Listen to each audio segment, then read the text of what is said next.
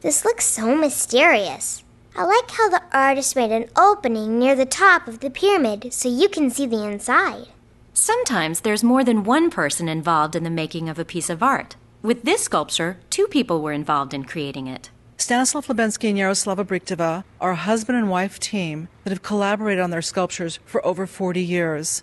Libenský creates the concept for the sculpture in drawing, and his wife translates the 2-dimensional drawing into a ceramic mold. How did they get the glass to take the shape of the mold?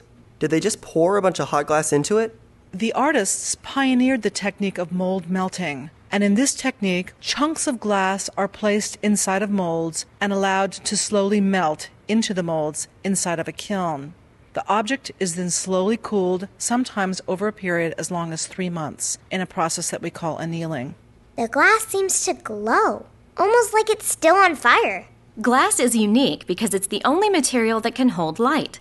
Did you notice that in the middle of the pyramid, where the glass is thick, the color is a deep red?